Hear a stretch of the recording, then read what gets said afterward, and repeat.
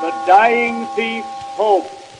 Pilate washed his hands in the sight of the people as expressing his innocence of Jesus' death. Then he gave the necessary orders for the execution. The Roman government expected him to be absolutely just in respect to Roman citizens. Dealings with others were to be conciliatory.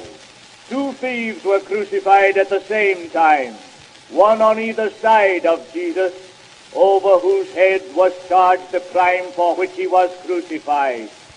Jesus, the King of the Jews. Few deaths are so painful as crucifixion. One thief made sport of Jesus, saying, "If you are God's Son, the Messiah and King, prove it by coming down from the cross."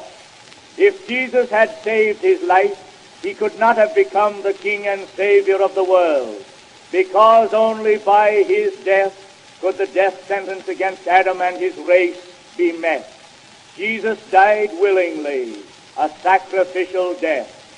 The other thief defended Jesus, saying that he had done nothing amiss, whereas they were receiving a just penalty. After this defense, the penitent thief turned to Jesus, saying, "Lord, if you are a king and ever come into your kingdom, remember this poor thief.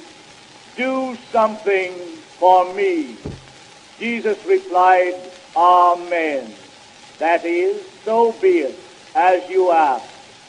Although I seem to have not a friend in heaven or earth, yet I say unto you this dark day, you shall be with me in paradise.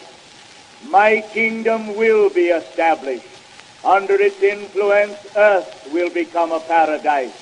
You shall be rewarded there."